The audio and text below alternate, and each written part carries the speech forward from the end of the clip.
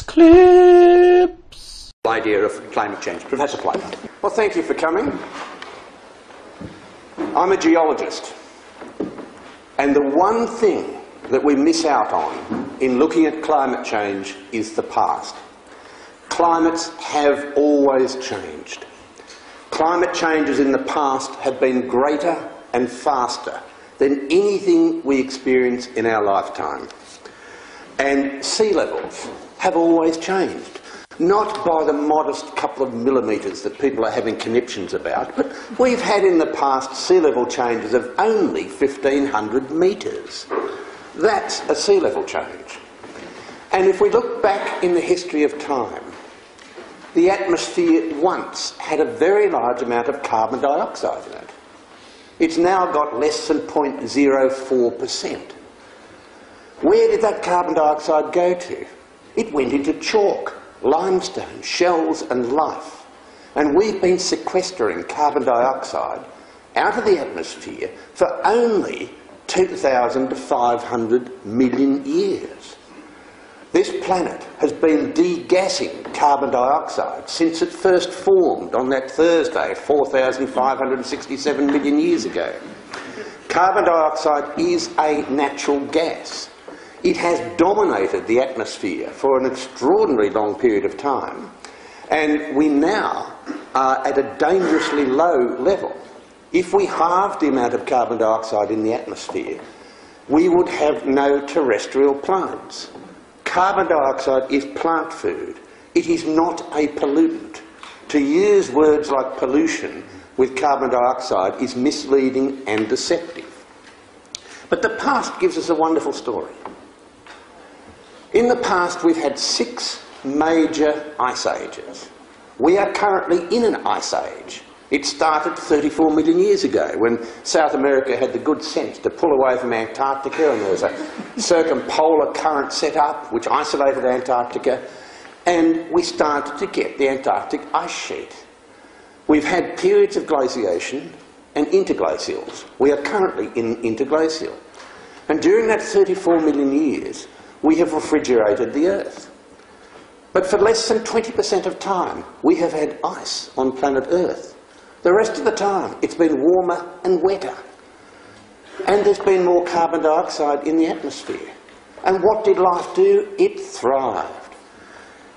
6 of the 6 great ice ages were initiated when the carbon dioxide content of the atmosphere was higher than now. In fact, up to 1,000 times higher. So we have, from the geological evidence, absolutely no evidence that carbon dioxide has driven climate. For some odd reason, the major driver of climate is that great ball of heat in the sky, which we call the sun. You heard it here first. It's really quite unusual. And we change our distance from the sun. Every 100,000 years, our orbit changes from elliptical to circular. And we have a cycle of 90,000 years of cold and 10,000 years of warm. We're in one of those warm cycles now. And every 43,000 years, the axis of the Earth changes a little bit. And every 21,000 years, we get a bit of a wobble. Each of those orbital events put us further from the sun. Every now and then, we get bombarded by cosmic rays coming from a supernova eruption somewhere out there. And if the sun's magnetic field cannot drive these away, we start to form low-level clouds. We've got extremely good evidence that this process has been going on for a very long period of time. Every now and then continents start to move, and they move at very rapid rates. They move about this much every year. And at one time a continent can be over a pole, at another time it can be at the equator. Those moving continents change the major heat balance on the Earth. And that's the ocean currents. The oceans carry far more heat than the atmosphere. Every now and then, because of major geological processes, we'll get a great bulge on the ocean floor of new volcanic rock. That changes ocean currents. Every year we have 10,000 cubic kilometres of seawater that goes through new volcanic rocks in the ocean floor. That exchanges heat. The reaction between seawater and the rocks stops the oceans becoming acid. When we run out of rocks, the oceans will become acid, but don't wait up. It will be a long time.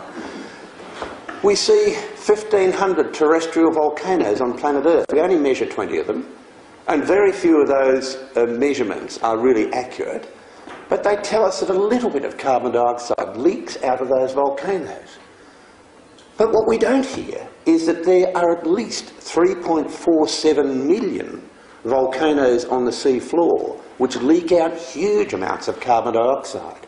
We have got pools of liquid carbon dioxide on the sea floor. So, early Earth's carbon dioxide, where did it go? It went into rocks. Where did it come from? It came from rocks. What did it do to the planet?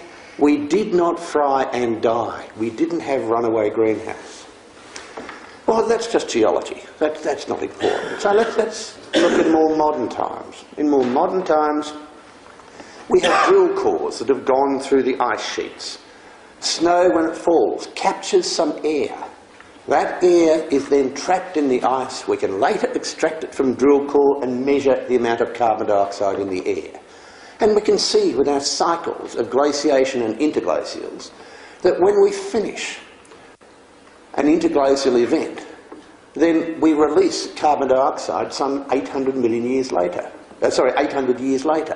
So what's that telling us? It's telling us that temperature is driving carbon dioxide, not that carbon dioxide is driving temperature. Oh yes, but that's only hundreds of thousands of years ago, forget that. Well, let's go to more modern times. We've been measuring temperatures accurately since 1850, and the accuracy is plus or minus 1 degree Celsius for those ancient measurements. We are being told that this 0.7 degrees Celsius rise is going to create a disaster. I've only got to move over to here, and I've had a 0.7 degree Celsius temperature rise. Where do you people go for your summer holidays? You go to a warmer climate. We are creatures from the Rift Valley. We like warm climates. If someone from Helsinki moves to Singapore, there's an average temperature rise of 22 degrees Celsius. Singaporeans don't drop dead in the streets from the temperature. So we are creatures of warm climates, and we've been measuring temperature, and we have seen a slight warming from 1860 to 1890, and then a slight cooling until 1910, then a warming until 1940, so much so that the Northwest Passage was open, then a cooling until 1977, and then a warming until the end of the century, and now we're in a period of cooling. So we've had these cycles of warming and cooling. Strange that these cycles are actually related to changes in the heat balance in the oceans. So we have these 60-year cycles over a long warming event.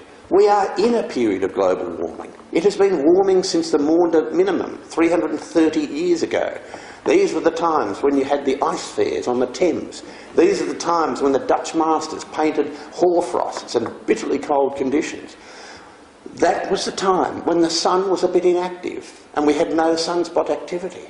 So we're in a long period of warming, and one of the questions that I ask in this book is which part of the last 330 years of warming is due to human activity and which part is natural?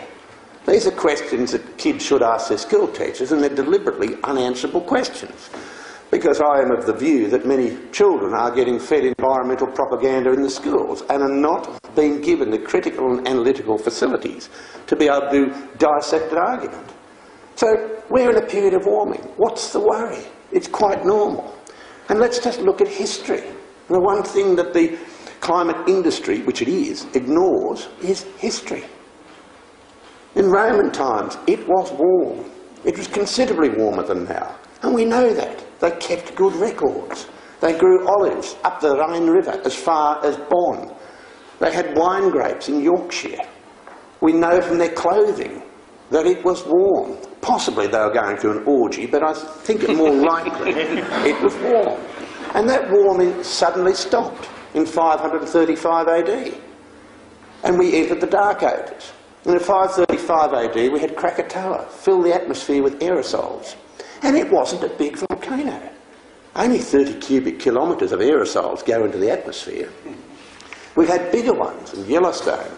We've had even bigger ones in New Zealand, where 10,000 cubic kilometres of aerosols have gone into the atmosphere, and we pray for another one, because that's the only way we'll ever beat them at rugby.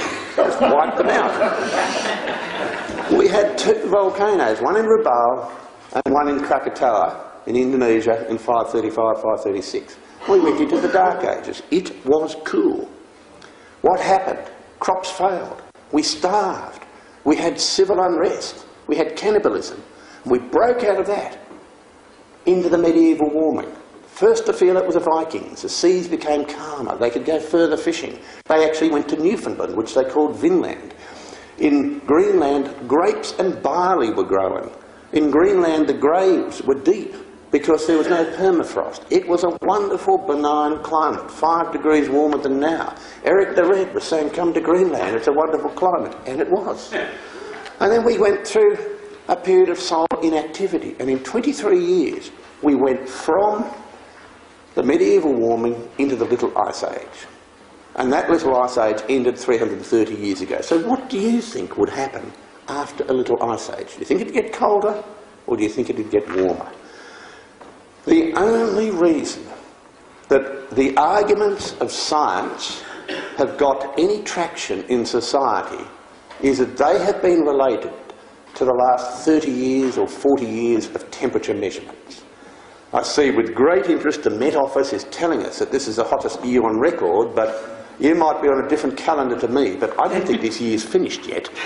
And this time last year I was in London, as I was the year before, and it was miserable. It was cold. It was very cold. So those sort of predictions made just before a big climate conference, one has to be very sceptical of. So in science, scepticism is not a pejorative word. In science, there is no consensus. In science, there are constant battles.